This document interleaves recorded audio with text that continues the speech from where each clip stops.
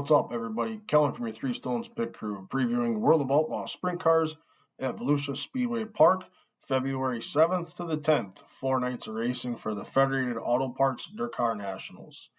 Looking back at 2023, Dave Gravel won 3 nights of feature racing down there, along with your other 2 feature winners being James McFadden and Carson Macedo. So, Dave Gravel running with the World of Outlaws again this year. Expect him to come out swinging and unloading fast to run for a championship with them. So, a couple other guys to kind of keep an eye on would be Donnie Schatz, Gio Scelzi, Logan Schuchart, Sheldon Hodenshield, and then your 3 rookie drivers for the year, Buddy Kofoid, Bill Baylog, and Landon Crowley. So look for those guys to get their seasons kicked off in the right way.